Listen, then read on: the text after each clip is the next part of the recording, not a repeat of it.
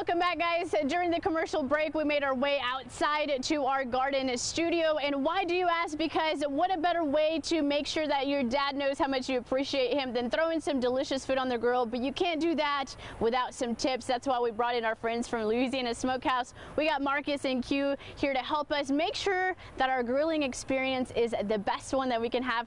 Guys, thank you so much for being with us today. Thank you for having us. Yeah, so Marcus, the first things first, we want to talk about safety, making sure that if you are going to be grilling out with dad, that you are safe and you do everything that you're supposed to do. Awesome, that's what I'm here for.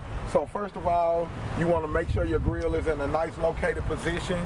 You know what I'm saying? You want to make sure your propane tank is kind of pushed as far away from the grill as possible. Go ahead and start lighting your grill. If you're using charcoal, I suggest you use odorless charcoal. You know, a lot of people be like, man, your meat tastes like charcoal, your meat tastes like lighter fluid. We don't want that. Oh, no. Just keep going, it's okay. all right, so odorless lighter fluid, you know what I'm saying? That's what you're gonna need, so your meat don't taste like lighter fluid. Yes. They said you can pick this up at Lowe's, you can pick it up at Home Depot, you can pick it up at even Sam's Club. Also, when you light your pit, you want to make sure that your racks are clean. So you want you a good grill brush that can get between the racks, get all that old grease, get all that old crud out, because grease starts fires. So you want to make sure you clean it very, very good. There you go. I'm cleaning the grill. I want my wife to go and start seasoning my meat. You know what I'm saying? So I don't have to do all that because it's hot out here and I'm already tired.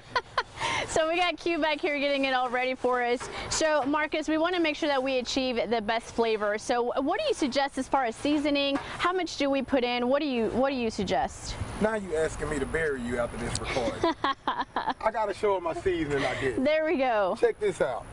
This, my grandmother always told me, all you need is salt, pepper, and garlic. All that extra seasoning, you don't need all that. So this is called Kinder seasoning. You can pick this up at your local Sam's Club, Shreveport or Bossier, or wherever you at.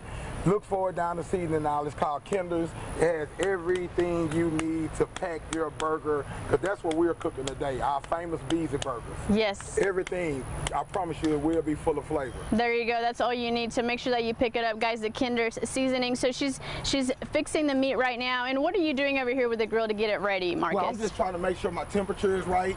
So I'm gonna close the grill top. I got my temperature gauges right here. I want to get my grill up to at least 350 before I put my meat on there. You don't want to put your meat on there before your grill gets to temp, because it just messed up the texture of the meat. Okay. It won't be as tender as you want it. So you want the temperature just right. Put your meat on there and get ready to rock and roll, man. And we are ready to rock and roll. Q, are you ready to give us some meat to put on the grill? Yeah, all right, so let's get it on there.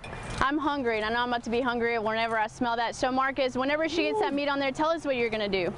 When she put the meat on here, I'm just gonna make sure it's positioned right on the grill. I'm looking for some great grill marks. So I wanna make sure the meat is positioned right, make sure my patty is nice and firm, make sure my temp is up to par like I told you. Close it down, man, and let your grill work.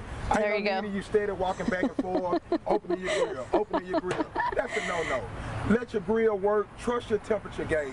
Let your grill do what it's designed to do. There you go. Let the grill do all the work, but Q is doing some more work for us. If you want to give them the rest of those meat patties, make sure that we get them on the grill and get it going. Marcus, what do you suggest that we pair the burgers with? You can't just have a burger. We need to have some side things to go along with it. Things. Well, you know, I like my seasoned fries.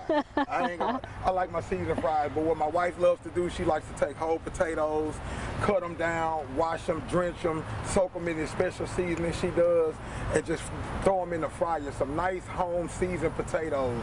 Man, you can't beat that. You can't pull in nobody drive through and get those. There you go. So guys, if people are watching us at home right now are saying, okay, this might be a little too much work, maybe they don't have a grill, you guys can do all the work for us. Tell us a little bit about Louisiana Smokehouse. This is my favorite part. Yes, we can do. Give us a call, 318-550-8469. We'll be more than happy to take care of all your grilling needs. If you don't want to stay in this heat like I'm out here doing now, that's what I do. I'm going to take care of your ribs, brisket, chicken, smoked sausage, hot links. my wife's famous potato salad, whatever you need, man, we got you under control. Louisiana Smokehouse, 5108 Juella Avenue, located in the heart of the Moortown community. Come see us. There you go, Marcus. It's like you practice that or something. You think so? You're passionate about what you do. I love this. There you go.